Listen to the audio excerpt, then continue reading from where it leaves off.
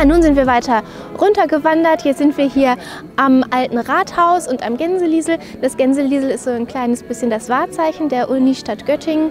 Und immer wenn ihr vielleicht irgendwann mal eure Promotion abgeschlossen haben solltet, dann kommt ihr hierher mit eurem Promotionswagen und euren Freunden und dann klettert ihr auf das Gänseliesel oder auf die Statue vielmehr und küsst das Gänseliesel. Das bringt Glück und ist Tradition hier.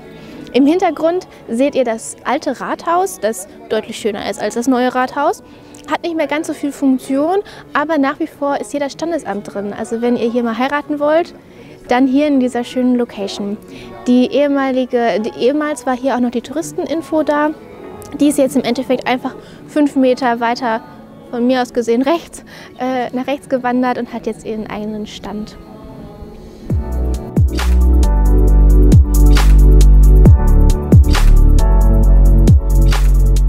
Okay, das hier ist Georg Lichtenberg. Die Statue ist tatsächlich originalgetreu, das heißt Lichtenberg war wirklich nicht so groß. In seiner Hand seht ihr eine kleine Kugel mit einem Plus und Minus drauf. Das steht dafür, dass Lichtenberg in seiner Zeit in Göttingen das Plus und Minus erfunden hat.